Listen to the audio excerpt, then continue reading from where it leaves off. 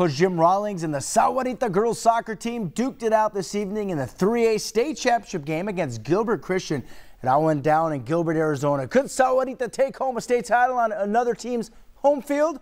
Hey, this matchup was started around 5 p.m. with Coach Rawlings and the Mustangs hoping to bring down a team that had won 18 or 19 games this season. And early on, Gilbert Christian pushing the ball up with number 3, Maria Costa, nearby. It'd be saved by Sahuarita's goalie. Maria Costa then got some advice from the diehards in the stands. It'd be 0-0 heading into the second half. Off the corner kick, Sahuarita's goalie, Haley Salcido, would get a hand on it, but Landon Lovelady would be there to head it in. Sahuarita trails 1-0.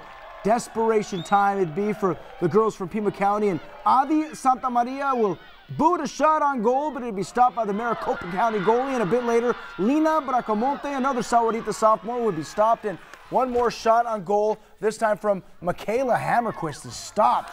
Could not find the back of the net in the end. Sahuarita falls 1-0.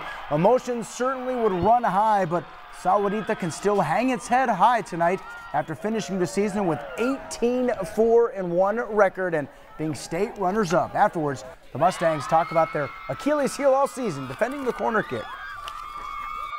Just not moving for the ball. You know, not putting a body on the ball. I think the problem with us is that we don't sacrifice our body for it, so I think we should have. Mari, just kind of describe to me what you're feeling right now. It's very heartbreaking, because we really worked hard this season, and it's really hard to make it a state. You know, this team's really young, and we have a lot of potential, and we really deserve to be here, and it just sucks that we didn't win it all.